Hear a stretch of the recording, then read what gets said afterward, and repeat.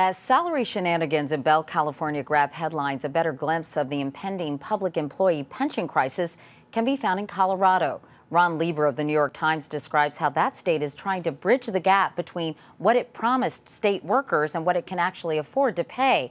Colorado enacted a pension overhaul bill that, among other things, reduces the amount retirees can get in their annual cost of living raises.